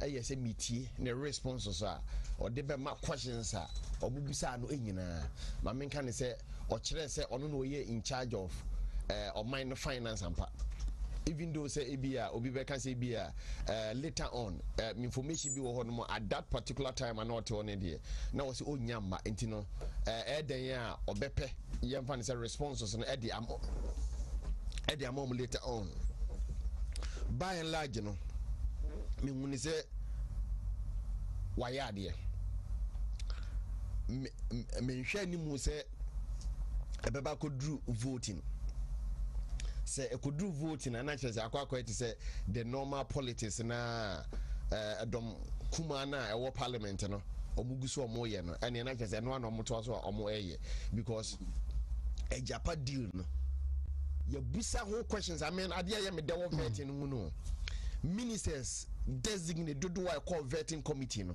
ya busa up to date ya obi antimenkyere corruption what this particular case mu Ekoba begina special prosecutor report wa ode efa ejapa ho na ohwe natural justice eno na ene lawyer na no pe ne woka ho asem enti oman ne kura emra no e kan se obia ya bo kwadu bia no unni sa kwadu na ya bo no ehofo ekosi se court wa yaji atum ewo manmu na omo no ye wo temuani a wasafata eti adwam na wotie asem no afanu ni nyina awie a na okasa wudi fo a ansa ne akasa asem no udi hofo na dilia ebi aban no epese wode ba na oye ho report na hwan pa na bedi asem hwan na betworo report emereko a enipa na wodi animu no woye enipa no yemfa ne se untie enipa no ano asem mpo enti mamenka ne se eno de entwa yie eno so na eboa NDC fo ema omode ejapa deal no eye te se twiapia na omode hye oma no esi wo ma no na ye na no pa wi a anwumra ne anajo a omokoda nyina ya ka masesi ana akwakwa ite se bi deal no eye chese eye corruption na so busuafo ho questions e baaye enu muaya aba up to date metie menye hunu ade boni bi e wo ho a enka yade a eye boni a enka over the period ni nyina aban no enye se ye engage na ye hwe ekwan pa ye befa so a ye betimi anya sika na ye de aye oman no empuntu a ye hia na enne no ye betimi aye sampuntu no ana me babeduru e so bo na na ekoso a ngofo gazo encheche mu kura encheche mu no sanka ya wo mpo na to wanka bozo we de edisa efuse waka bridge achi waka bridge achi a anya se ekwan no ye nya yu contractor aba hono aba be ye bridge a kese eda oda so na eda oda so ni ntimi se no obi antimi mfa ne ka entwa enko oda nachi enti se wo pake car no wo free de duako na wo ko human any se wi a sa yemfa se bridge na wo ho asam na America no enti se nsuo to eto na afọ kro a oda no hwe se oda na yiri obe na akọ eno na esese okọ nwan ade ko fese ade ko se wia saa ebesi atonsu ekodi se traffic high school mu traffic ya eno ni ade esina ye nyina ye hwe ni mu se nyuma kese wei enyina no finance minister ba wo hwe questions a obusa ni mu a esese ye hie scan ya de aye na ejapa deal no na babo ay me ye sika ye de be ye sample ntujuma enyina nde no mampani no Ghana anya mapa wo de ama yen esese wo hwe se yade aba nyina mu minum yenu eto a ye tua wo hwe efri afia etwa mu no besi ne na esoate oman ni sika ya hwehwe esoate se ehwi no asase oman no koso anyeska efise ye ma omko free SHS ne de obia nkase ebia omo enya iko ye hwe ni mu se asase aban ni tua ska no asase aban ni tua sa mofo ni nyina sika allowance se ya ni atwetwa mu a ebra na crisis bi akra maaye crisis bi ama wiase COVID-19 bi ama wiase no aban bi kan kira yen se say allowance say your teachers and nurses was want to be to ya na me to nya no agigi o and was want to be to ya and no ye wo ebra enya brepam ebra enya brepam no ya je atumu ya de edibi atoso I can say the new normal no ya abnormal enu mu ne ye wo no if say protocols no yanko so wa ni so ebesime eso so we nyina mu no aban enyi ne pa bi enfiri so ne pa no de bi eka minu mienu eho enti finance minister call no wa kire mu ama wo say parliament ne ye besan de aba ho no mu ebiem na obi o wasem eka wo hu bia no bomodie say obeka asem no issues no ye hwe issues no na ye nka ni nyina na emom na busuafo ye ka me sa bere ya asasa yet kam yenu ni nyina ma obi enkata nani enkwan se o Martina Midu se na Martina Midu eka no enti Martina Midu die na no nko a hwe anamo papa na fa so o yes asasa special prosecutor Martina Midu so no ontie wono so ne side of the story na me ohene ba enkanya vet ye na nka minim se finance minister onyipi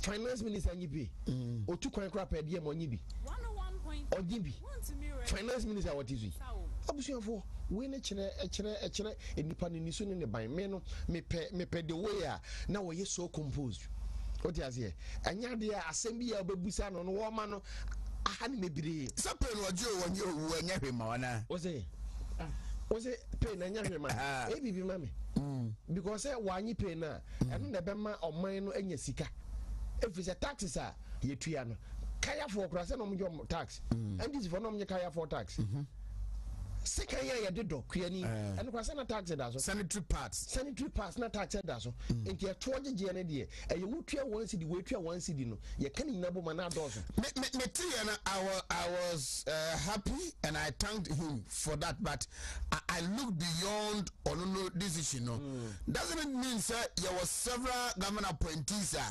umbetima yede bapeye anase voluntarily they can call on government say yes salary be slashing by half but they way na nyina famboa oyine ba say minu mienu tiye obi anim emfi na na papa yi wayɛ saa de yi a kanya vet yi a na ko bi anim when a good sign say enya for politics say ye kan de atodwa ama mo omanfo nyina ehunu say ebi aye ne de bi obi anyipe for all you know dodo bi wo ho no mo omo ye saa omo no ye mfa ne say omo anka omo de say the finance minister kan ye no which know the kind of sacrifice o say o minu mienu ye ntimi nka ebra ye tie because me kanya vet here ka finance minister de nka minim ye mu bi wo ho no mo a ye de ye pay no ye de ye busia o ya de jebusia na wo de wo se wo de nyina acha na eno no kire se eye sacrifice kese pa na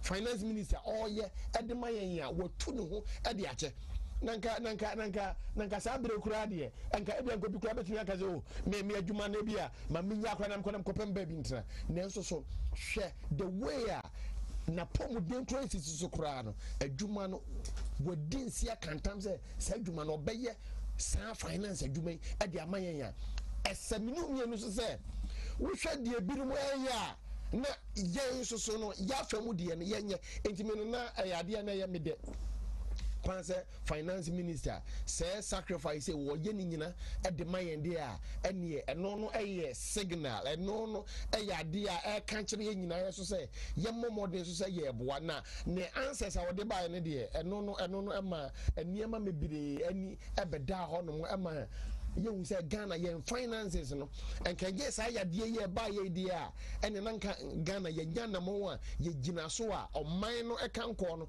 and na just afre na just ye ba betumrika na so so sesi an penifo say ache a asusu mu ye ye say e desna bebuo nyina yade na ba be say yekom no ama ye niema atofo na sesi a no e na ya san hyehye niema ni nyina ebie mu a de wode to so no say o say burden sharing burden how at this work as and about better so na adesoa kese aba beto yen so no ye nyina no ye che saa adesoa no na ya soa no nkakra enti no se obi a oba na adwene se down da nyina se yade abo se yade mayo oni the politics na no ye enu oguso e na asam no walk just walk chia no ese no emereko wo hwe se Ghana na ntse ebre bia na atwam bia be afia chia na yade bia emi yesu no se Ghana na asesa the new normal no na aba enti no oman statistics na e kire se we hwe wiase aman nyina obia ka bia e kosoro amabia ka e kosoro Ghana no yeso so no untimi nyiye mfiri mu a Ghana ye ka so na yade a e kosoro na ye ntimi ma ye ka no en kosoro a ebeduru baabi no oboka na bruso a afede bo se utua kora enye yi enti no na aba beduru se let's share the burden enti burden ebi no ebeba se eba financial services sector 5% eno no omu etua de ama no na encouragement eba se passing on emfa enkoma yemfa ne se wo clients anase wo customers no passing on eno no kire se enka afini nyina no emfaso a wo benya no enum se ofa ne se eye oha uchichemu oha enum no de wo de boa gan na abanya onfaso no ma onfaso no eso nte sene se obeka say 5% aba no na free emfaso a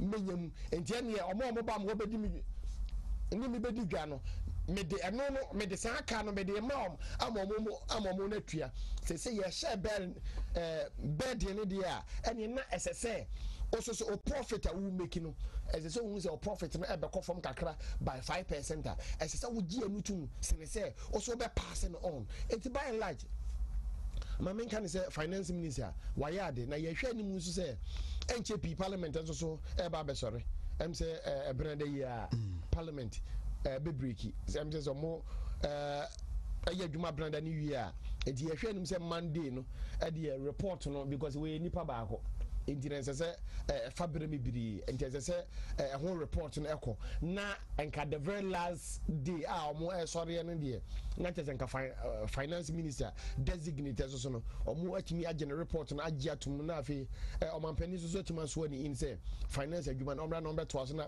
parliament so na me hwe say report you go akoto ho ina say twitwi kakra so a abaye speaker ene majority leader ntam so no I hope say eno so no mbema eno no esi hono mo na entoa so eno no be benye nsunsan so boni ewo abana dwuma wo say be so be timi de no aka ho a Dr. Free mamintie we oyene ba ye em say UCG for intino man timi anche ampo na digri na eba UCG for so na mitimechia wankasa afina obese oza mechia onde me say adena afina mechia say okra we late into apacho ate jatu it was ba me da say any production crew ni KSTU for so de omu nyina say onye ba onim say Manso South DC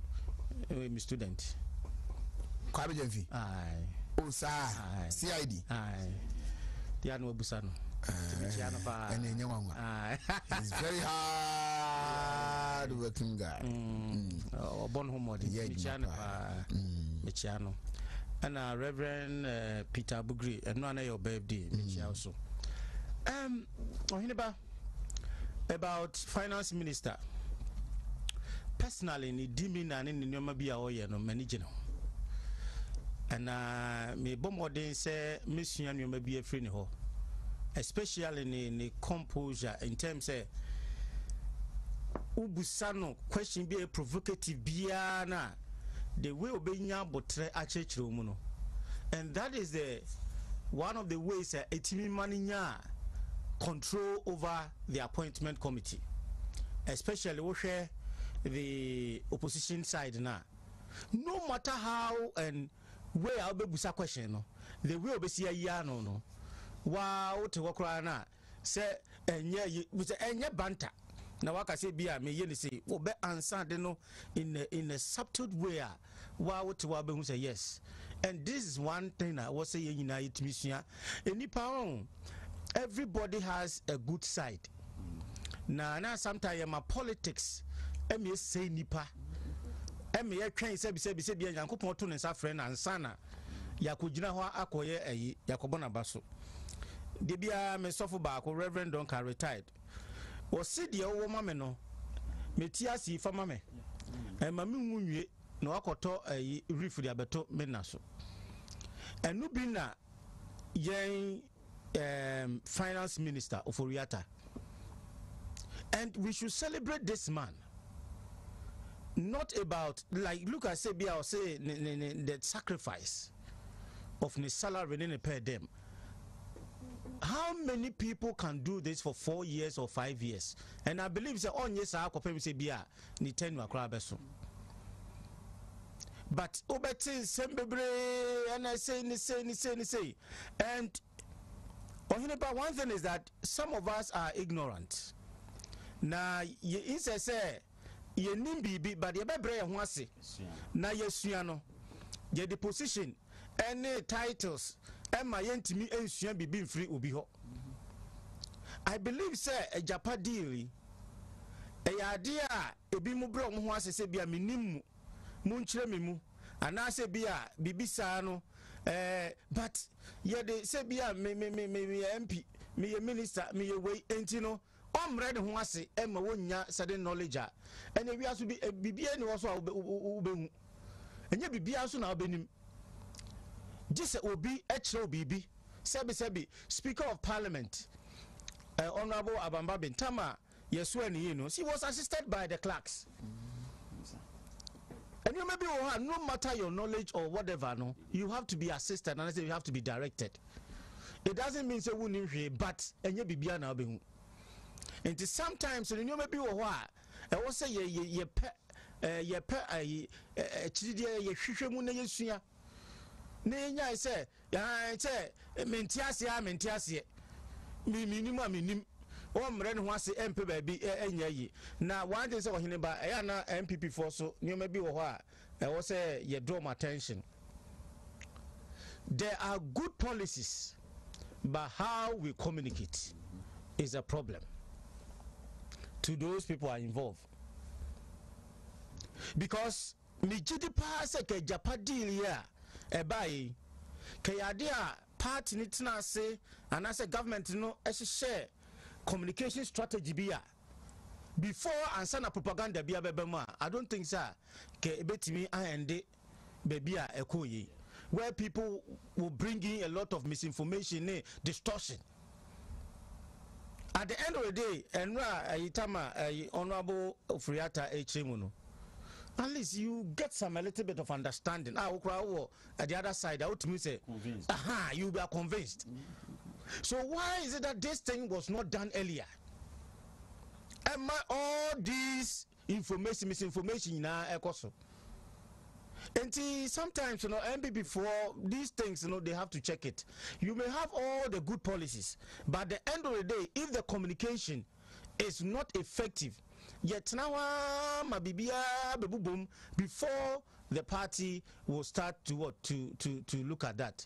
And in the area, the MPP government should check that, because breaking the 8 or the 16, you can't cross it. You can't cross it without looking at communication strategies. You can't cross it with some of these policies, and he deserves it. And one thing I'm saying, because I'm so now presented budget, there was a lot of information I'm so here free to clarify certain points, because honorable say chairmen are presented or part of them. They can't even, but who now your minister, who now at least you are part of it. And who now announce the previous government, who are now in charge. You are the best person to explain. And also, and in the beer and the health in the beer ma I didn't check, because I was here busa you maybe I believe say or presented the anchor questions in you maybe so bebra as na and say let's try as much as possible. Na yebesua bibi free Kenufrata ho. He is leading a good example. Na ye nyina yensua bibi sacrifice but abai mu pɛnu na meka sɛ taxes here ba ye de bɛke ka the government say bi a ontua sector, and president came this week TUC a year because say it's not about that. If people have to share burden, sacrifice, there should be what an example from them. And a perfect example is what the minister finance or Ofuriata. He is the best example. And he say, "Oh no, so I can't share burden. I share." Because I share. And he say, "Oh no, one share now because I share there." And yeah, Ohene ba and yeah, you better could do watch it. You here how far? Okay, 28 minutes after 8, brother. The friend is saying the selflessness nature of our finance minister. Here, and say, leader Biano, who here that qualities maybe say a nipa and our best woman, and to a toda, what the woman na a some. And not been for so. Show him say, and this time, John Mahama, Ebe announce to Ghana for you now say there will be a 10% cut of their salaries. What they call cheap compound. But Ebe told just say, Auditor General, every shame no, Sikakra na Oma Kruno, now Muskano.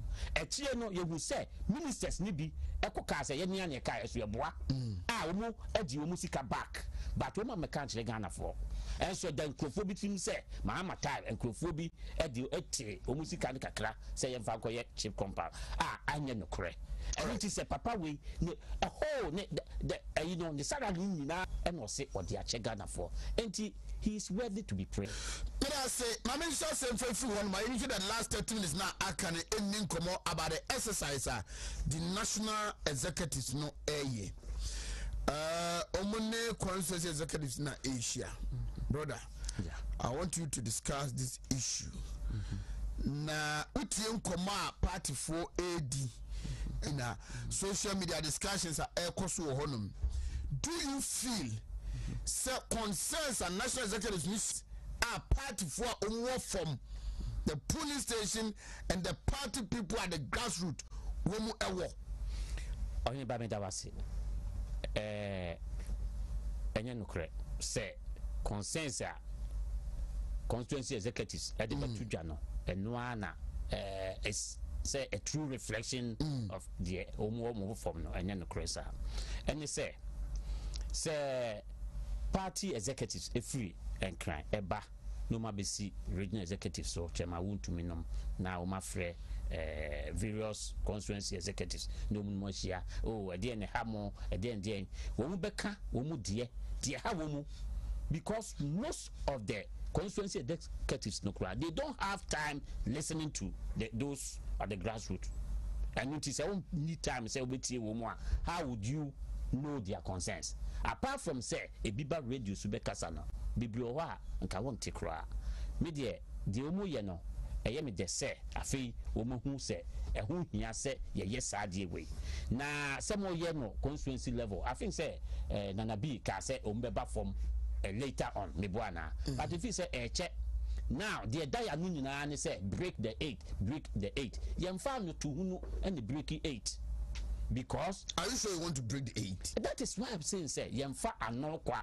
and break the 8 and into the omo ye we no to some extent ebeboa ama a lot of people aggrieved bebre akoma woso say yaboa amachi menai me wo platform be for biso na say the party boys ni buofu yes be I think be 12 am thereof masori kusuade na me sima me nko WhatsApp kakra me ko hade me ko em obi the appointment letter for Abeku Santana as COVID-19 ambassador aba beto platform no so na ode beto so no asa obi afa phone afrefe members on the platform say mumra me anya discussion meso from 12:40 am through to 2 am no correct o makasa wo platforms our platform be na ba ko de thankfully and almost everybody who matters in the MPP government and the party also platform back could be helping Nana Rugana.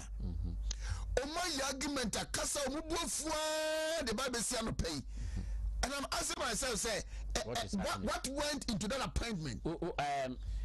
Say a celebrity on to a walk, but if I'm more, but minimum. And the pen only banner who you miss so that home premier. Enti my platform explanation about COVID no and non-political campaign despite group of companies into women are board of trustees you know it women a picky and your government na a picky almost do my look the board is chaired by Madam Sofia Kufu. The NBC will not do this. Let's accept that. And you're correct. But I make us say, and Crawford I agree. When you not come home, and communication, communication. That's my working crano. I can be told just say, oh, ambassadors for COVID. Ye say, and to the person here. If you say, can you pabet at your sacra and sana sadi way about one thing. Minianum and call you by a sa and Crawford be a bofu. Share. A hard we no complaints bibio say grassroots person obi a waye adwuma MPP na opebia bibi kakra bi okosi pani bi so a ne dia ebeye se obeboa no say a hard ne misre say bia ye duru no break the age no yemfa ya no ye di adwuma na do danko akufuado ebeye ne fam die se den say within the party ya moaboa ye ho a enye adwuma within the party center kwatrambi yansiesie ama ye nyina unity no anya adwuma sa break the 8 no me hu na mo bia obi to say o kwete sa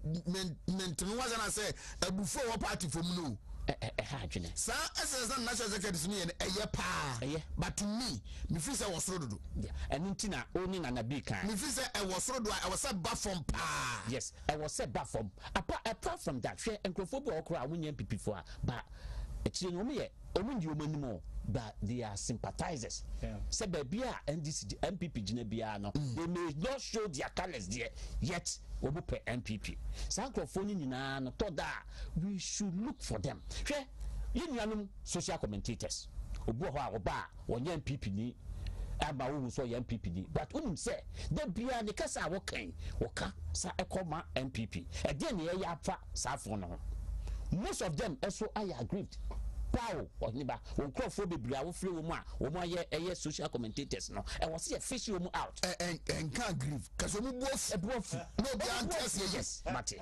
woman or niba and it's about time and penny for and few women in our safo no baby mamika sem ye be elections no na me da committees 4 so me nimi ra ke me boss osesibe na ye wo project committee matese wa kra ke mi se oko sa oko he nini me because and then me be twa with ma tese wa kra ma wa ni pictures kra wa no office wo na wa yiri na afi wo no we dey e be twa mu kitu dey ni nko ba ka se adwuma bia ye boy ye hihia mpanimfo bi asofo mpanimfo school for mpanimfo bi a ye ni wo mu ye adwuma e ma party no ye to abawie ye obi kura din say hey brother na o na wa frame you na mo mpanimfo no kura de ba akokura frame say brother master ye dawase o o catch the penny say I was saying ye na even mpanimfo a o mu dida group bia no ye ntua na mo ye ntro even a letter to acknowledge his effort krano would have been enough but safo na beja wo mu enti say 2023 2024 afena na ye san akọ wo mu ho asem wa ka say mu de ye beto aba na mo ka yen sa no mu beka me sre wo mu me nhye adwuma na se 2024 election no starts from now. It starts from today. Adwuma ye here during 2020 elections no ye chance ye ne se and the next say ye person break 8 no na ye ja nema yi sa na serial callers friend general secretary said that by krom have a radio interview Angela from no kwatenai you see yes Angela from no kwatenai na nkrofobia aye adwuma no ya recognize woman ofi say wo besen ko mu ho ana adwuma nkrofobia ya ma party no they have to be recognized nkrofobia bre me unse betani omu baninti social commentators ya no masem be breka eka de ha wo mu kire yen say enti won nkrofo wo mu adwuma ye enti bu no mu ye na sesen so ebi say a hard ne de wo ka say empanimfo no ensane kofom no omu nsane kofom no mu ni krofo wo fom no nyina enkasa MPP ye abanya Ghana for ni je ho pa but say ya breaki 20 8-year cycle now Ghana for be disappointed Ghana for ebedi ye ho yaw pa say ya anye saade na say saade no so antimi amemu a na ye ne ya ne ya ye conduct any the way we do our things na do airborne ye na famu de aban no ye na famu de e fama ye won so ye nyere ye ho obi appointment ese no ye fama no and preferably di yaw because most of us are capable baby adu bia be sebia we betibia ye adwuma but obehwe baby obo ho wa tena so a bebre da bia wono ana oko if you say I was say diversify sanima no e man kola e ba so ye timi empower wo mu party no e kofo bebre empowerment no e was say ye descended the conform kofo bebre e was say empower wo mu so that later on no en kofo e betimi aba be boa party no na en center on en kofo kakra bi so e ba sa part in the future no e bleak. Remember Dr. Efriyeho na me metie no on that exercise national executives no ye no Jubilee House ana mampeni na na danko Akufo-Addo ma sa enipekue tumi former Chief Justice of Fire Akufo Archbishop Justice Ofe Akrofi, Mr. Jude Kofi Bakno, Gifty Afenyi Dadzi, LC Ado Awadzi, and Ofori Sapon, Dr. Tanku, and Collins Asari. Jubilee House, Namampeni Pa Muse, Omo, and Enkoye COVID-19 Board of Trustees. Na sa COVID-19 nano, you say NDC4, akote para COVID-19 team. Appointment bifimaba, ose enye politica. COVID-19 etu Donald Trump government bebe asofa na utu na mobi free ho a me say if they were looking for a celebrity obo or a musical president for 80 years or contesting MPP mu as parliamentary aspirant Olusi we no ono ne Kennedy can come and a from Olusi na come aspirant unite for power our year campaign so many constituencies. Na celebrity be na influencers no bo. Come on, some of these things. Mama for reason be mama cheche, you got it wrong. Simple like that. Doctor. Ohene, I meet you. Na celebrity no me pacho obeye den. Me nim e bia COVID na mo obeton ru na so obeton pipi ana obebo hu dawru. Na se dawru ni na obo de ru chairman for say omume donate to the fund and one na fund no mo alake from time na be see this time no omo asho to scan na say what is the capacity say bia obi sometimes na yana I don't know the intent e bia na entertainment ho bi na bia omo pese omunye sika bi free say dey you but at the end of the day no Oheneba the party they see a new mushia. Most of them is aggrieved. Mubuafu, who's a cabro for crying. Mubuafu. Meanwhile, were former what MPP aspirant, MP aspirant, parliamentary aspirant. And you know, oh, I remember Mecca and from Mecca. And you unia be uzo gabe. So you mean na no to draw will be and during that time no meaning the was school he paid some huge money. I see that time Ghana party in opposition see here ska crowd their support. Me come sometimes you know I'm just using him as an example about Nkrofo omoya aggrieved that you may seem say omonam ho a omo ye bibia. One of them is even Anoma. He's also one of the examples. But when the party comes to power, they neglect some of these people. Even just a board keke. Ebi adu to their knowledge near board keke. And sometimes the plan ebi omoko pre baby abe DC and bibi zwa. We be say we free her.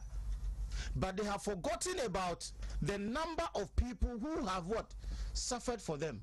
Hey, we are saying, sir, communicators, anana me ba ko share no ka se so ko pay bibi agisi otua 50,000 even 3 years how these people have worked and worked for the party. So when the party comes to power, and Ohineba Makasa same way, even if some of them could pay a Jumaya, yes, 2,000, 3,000, 4,000. Me real school, me Tesco ni. I know some of them because we are with them on campus. Some of the Tesco members and I say BNDC for if you be a real no compare Jumaya, yes, 5,000. Of which a party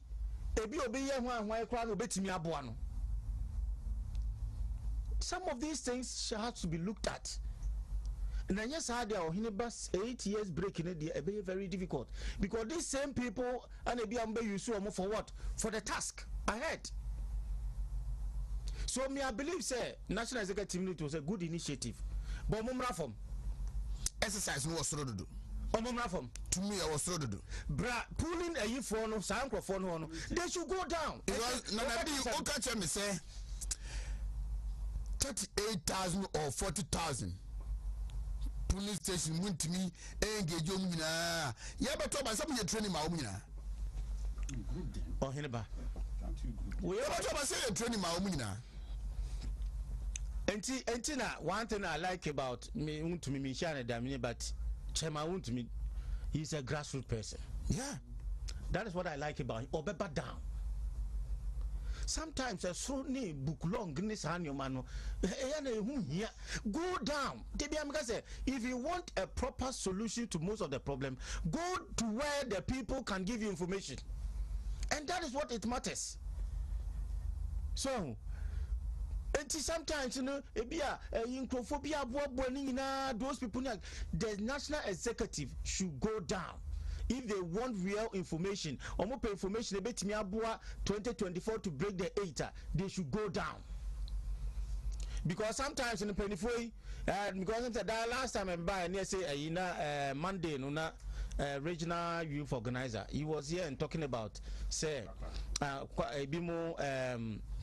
Sikasem. Emma doing sa omushie munukra bikra your eka say no munim say skakra echo grounds during the party, during the campaign, and these are the people who were what on the ground. No one say yes can bikra scan koi, but I reach certain people, and the grassroots people are going to tell you and give you the real information. Or make me a pinpoint this way and another one anyway. So here about the party should be very, very, very cautious, and they should not always look at. What is it? Is it? Oh, here you. Initially, neglect your more doing campaign. Since oh, here about ni penny you. Ni penny you. Unti minfa adanko dada day. Emeye ebibia sao. Dada would be sheni pakuni team eliano. Next year was a son. Obega says we pay 2 minutes. And I will be dada no. And pa so obey to me by dada and obey you obey free war. The obey so your own yet. Yana ni ashefom. Eti or hineba. Those people should go down. A national executive is a very good initiative. But if they want real information, they want unadulterated information. Omonko form ho. Na obia obey si akwan ama the youth. Obi per juma onyabi. Will be pay opportunity we should assess them. And so dear way a war parties in name and many NDC Nibisu no also complain say no crop pay be position be then after they do rise young famano so what kasa my party no. It shouldn't be so. If you want the party to go on to break the 8, no 8 the NDC will not sit down. NDC front trust you. And now Obi Dinkomo, I'm saying Opoman from our KM presiding member. No, say if MPP fail to break the 8, NDC opportunity number break 8 no. By any means possible, they will break the 8. That's all by experience no who do baby also baby. You have to learn from your experience seriously. And yes, I now no be the And because the moment all the loopholes and all the hidden, you should work on it. People, the system on the ground is not supportive for the party. And party, and work it out. We'll be on our body didn't say, oh, yeah, penasem. Why? Because omunim on the ground. Yeah.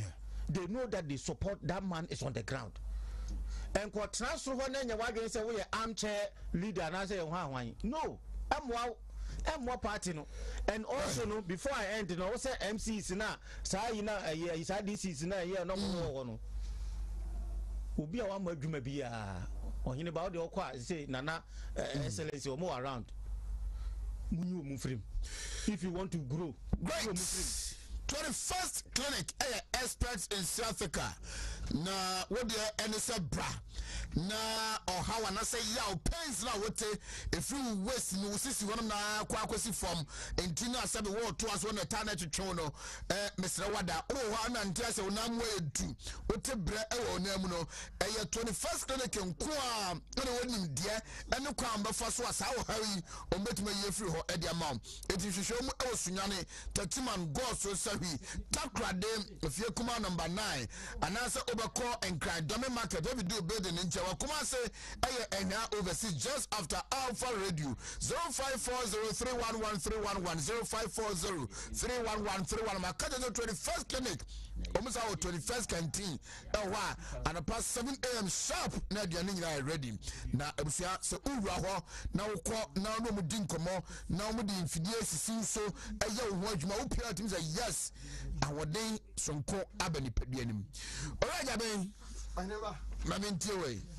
meda wase na kan say party mpanifo ya de say omo ahyase say for the whole country ni nyina 16 regions ni nyina no sisi an omo ko to ewu so my 5 sisi o my 5 intino aka 11 say omo eye mamen kan say eye a very good start pa breaking the 8 you know a very good start and yamfa say national executives omashas with the tone because omone constituency for no edin kan ehia wi constituency executives no mo din kan ehia wi ansa na ebia proposal on behu nieme o ho no mo na yenu bi no na yaka se omomo modern se ene constituencies no se hwe constituencies nyina wo Ghana no 275 and the 275 no omomo modern na omon programme omo na enka omone constituency bia injia every say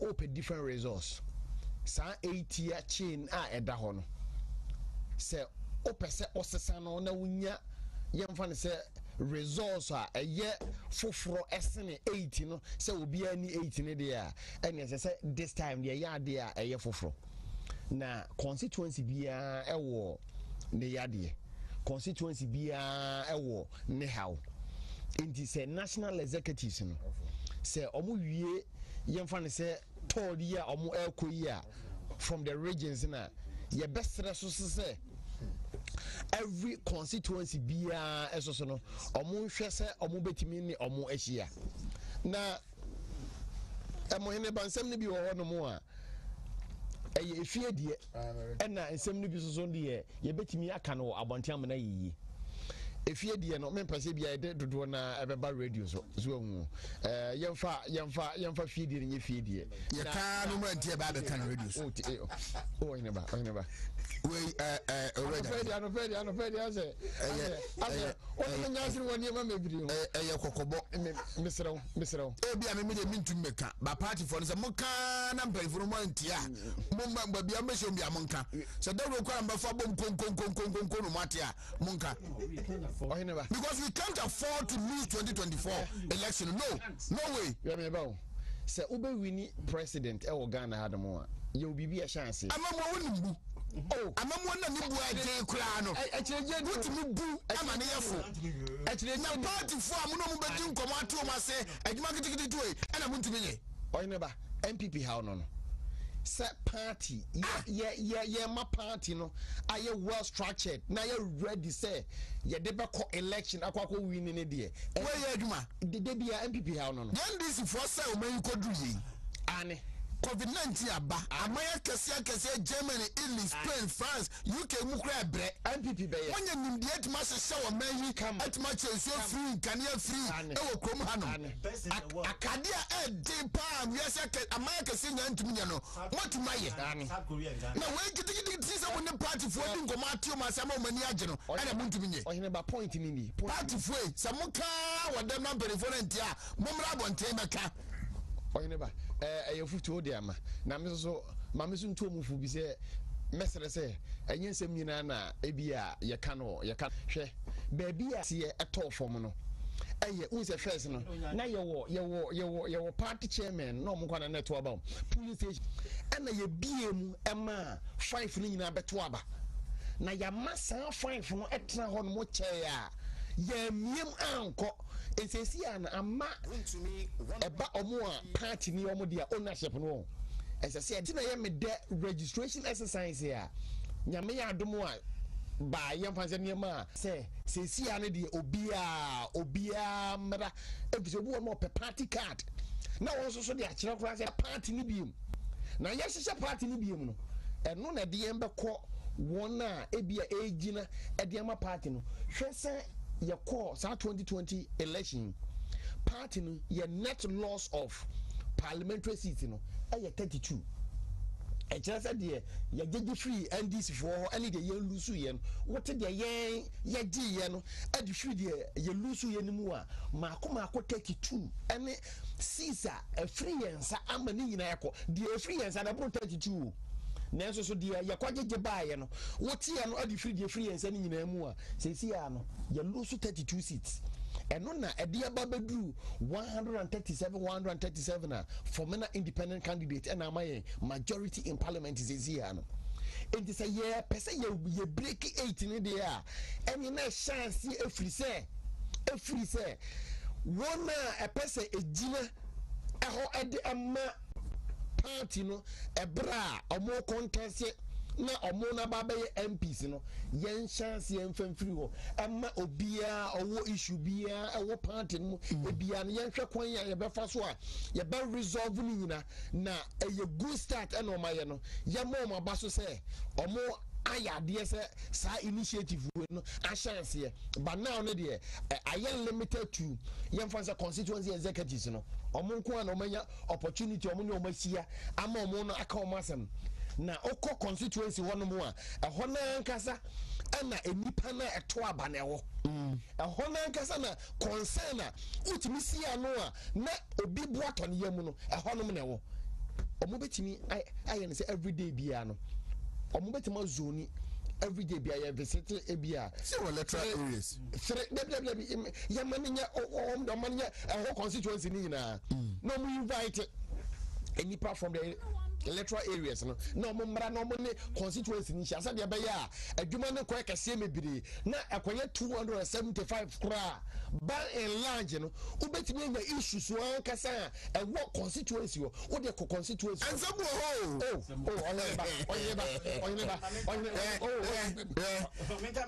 I don't know asemo ya meka nim se le mini apani be fa do mini apani amoku name atmango beja South Titu omune host national executives no ewo ebuakwa nti mponua kwa ngoma ngobeja north and south mankranso edudwama tepa omuna aba ebuakwa say the national executives no should be asking themselves questions as to why nyame adom yekwa agusumikobi yekwa bekwa mikobi yeba truva mikobi but ebuakwa omukusha honum constituency executives no the presence of police not less than 30-40 policemen around they should ask themselves why, because people had wanted to come and speak. Yes. I see it say it was a way to prevent some people and some action being KBC.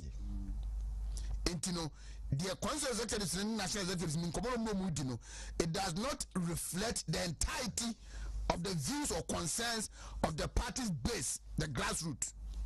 Tina me say me feel say exercise a very good thing about so being see that our party, but exercise was so do. Ohene we get to the grassroots. Ohene we no me say consulting room unse call hospital patient biya no udi lie so next constituency na aba na yama national executives ni nyina no ete hono mo constituency biya yenhwe constituency ana munya call center o say omunya call center no omo presence e constituency ho na enne party for na kamenka mepane say after registration na afei no national executives, regional executives and constituency executives ni nyina ehia aha no abusua moma ye ni nkomo right but issue so to mamenkasa we mfa national ne hwan na new registration. The issue is okope DC e was so make sure some the bema na one I did not because I am in the Minonyadi because there are several areas no apply to the ask Uncle Pretty Uncle Prebankas and for managers say, let me satisfy with the because nobody will apply. Minion make up your man. Oh, okay, be a pretty new. Okay, Minion, some for Mano. Maybe got to be there.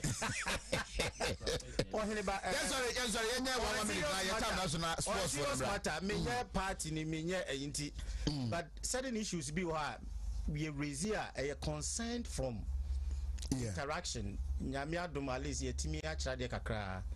But these are concerns. Most of the youth, you know, when you for this reason, me bomb a number of radios. It maintains some masumpa. More, yeah. And I had about Sanka, we come in yet. Yeah, but me bomb a number already for better 3-4 times. It means a course of palm, my message is pa. And no, Hineba is true. Obi are sending message, Vice President test conformer. And what say our leaders are not helping us. As was Ohineba was saying, please, we need job. I sacrifice myself for the party, else to break the 8 is not just a joke. I was told to pay 20,000 for immigration. And Ohineba, maybe problem is the problem is why is it that Obi area school or your youth no compare whether police, teaching, nurse or what he has to pay 2,000, 3,000, 5,000 for me problem. No, I teach because I don't know the students should get job. What so why should a person pay this? And this is something that is creeping. What your system? I believe the president, the vice, and the leaders should check this. And yes, I be royal society ni mo kripuama. She said, "Bibi abekope biya just otieska." Yeah. And you are not careful by free SHS for the good system in graduate beba. The Niparoma ni free senior high school. Oman the Ghana card agi loan. Yes. Ako tertiary institution we but okope juma no be adne fast aduma. Papa ba ni na no be fi. I said we would give me 20,000. Me be ready, mama. What is the mindset that I have to? Yes, sorry. Even SHS placement, grano. Akoyasem. We a party niba. Some of us are about television, so you bad radio, so kasano. People hold us in high esteem, and they think, say, we will party moody, we will be part a woman, and we will problem be no they bro. SHS. Ubekwa kubria unya chimo bia ka say oh 1,500 there fabia emfa kwa ha ebinyama ye ade a kill party this for Mr. Yenua Kosaben or say or chia no pay the almost lock credit Paul okay ejuma me na must high elections brothers so can say bia na kai masemba yes you did the party and your party for Bofuana. You go post to NBSS for story our platform back so. And I'm a coach this woman. Mami Fremia, Kosi Yankee Fremia, but Bumba said, if you oppose NBSS for a coach, I said this woman home. And when you are Babumian, let the horses of Mammy between your home. Pause a man of Bomo Pau. Policies are young group panel. Buagana for Uncle can you be my ready? I remember mechanism party independent Dawson as well. Yeah, now it drew election at Yepedom and Omaba Beto Obama. na nipa no dɔɔso no so de ɛdan ya ɔmo de nsɛm ne bɛba yɛbɛsrɛ sɛ obiara nyame bɛyɛ wadom ama ebi a ɔwɔ constituency position ɔwɔ regional position ɔwɔ national position ebi aban no mu kura ɔwɔ position no ɛsɛ sɛ enipa a ɛba hɔ no bɔ mmɔden sɛ ɔbɛgye wɔn fɛ so efi sɛ sɛ nipa yi ɛkɔmplain yɛ keka ho asɛm no ɛno ɛna sɛ yɛyɛ ɔmo yie a ɔmbɛto aba ama yɛn na mmom sɛ ɛba wohwɛ sikagyegie a ɛkɔ soɔ ansa ne afa nkurɔfoɔ edwuma mu na last one ɛba yɛ SHS placement na aban no na ɔwɔ adwempa ɛwɔ akyire sɛ ebi a mpɔtam hɔ nom traditional leaders bi a wɔn ni no yɛma ebi a headmasters no opportunity bi na ɔmo no ebi a sɛ ɔhene bi traditional leader bi de ebi aba ontimi nhwɛ wɔm ntɛnu nti no headmasters no etimi ɛde ebi a list ɛkɔma obi a wɔte computer no ho a ɔno na placement no